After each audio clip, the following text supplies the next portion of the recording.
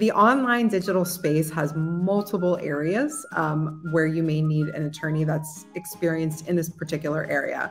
So if you're looking for a trademark attorney, that's intellectual property. If you're looking to have a conversation about privacy, that's a privacy attorney. Those two may not be the same person. So you may have to talk to different lawyers about different specialties. But I think really understanding generally, if you find someone just generally who understands the online space through word of mouth, I think is probably the best way.